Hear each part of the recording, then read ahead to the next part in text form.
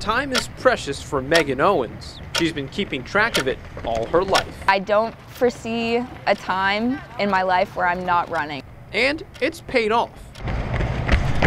Owens is one of many in a Centre College running dynasty. I've been able to be a part of the women's winning conference team for the last 5 years. She's an All-American, regional champion, and two-time runner of the year. I love running. But those moments almost didn't happen. I'm a pretty intense coach, I think a lot of people would say. When I was deciding to come to Centre, that was the one thing that was driving me away from Centre. Because of the head coach of the Colonels. I didn't want people to treat me differently because they knew that I was her daughter. Stay relaxed, keep it honest here, keep it honest.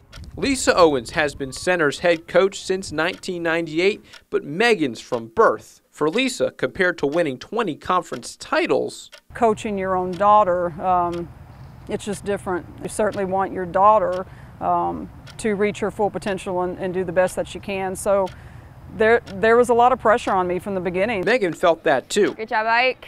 Let's go, ladies.